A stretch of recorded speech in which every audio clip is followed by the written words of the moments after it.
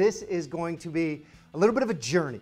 We're gonna take this journey together and we're all gonna become liquid chefs.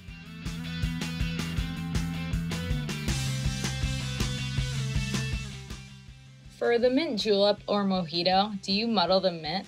Great question. In a mint julep or a mojito, I never muddle the mint. And the reason that I always take it and I always turn around and I'm gonna turn around and I'm gonna break this and I'm gonna go ahead and I'm gonna spank it. So I'm gonna put it right in my hands like this and I'm gonna go whack. With crazy things like the Emmys, what I did was I took rum and I turned it into a solid and I spun it in a cotton candy machine. And so I spun that and then infused mint to it so people could walk around and pick up and eat a mojito as they walked around.